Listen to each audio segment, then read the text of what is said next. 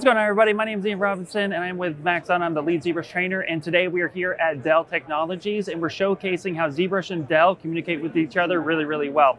One of the things that I really love about the Dell computers is that ZBrush is CPU based, and they have one of the fastest, and they also have one of the most intuitive CPUs that really just helps connect with everything, and it just makes my experience in ZBrush as an artist flawless and smooth.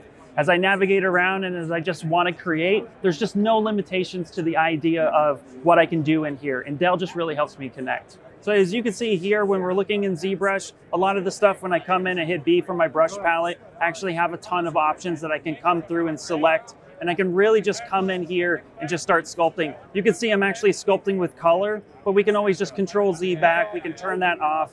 We just come up here to RGB, turn that off, and you can just see here that I'm just coming through and I'm just applying a layer of clay. Now, this mesh might look a little triangulated, and that's because we're actually going with a lower topology. And the reason for that is because we're gonna be kicking this model over to Cinema 4D, and we're gonna be doing a final render within a Gothic architecture scene inside of Cinema 4D and Redshift.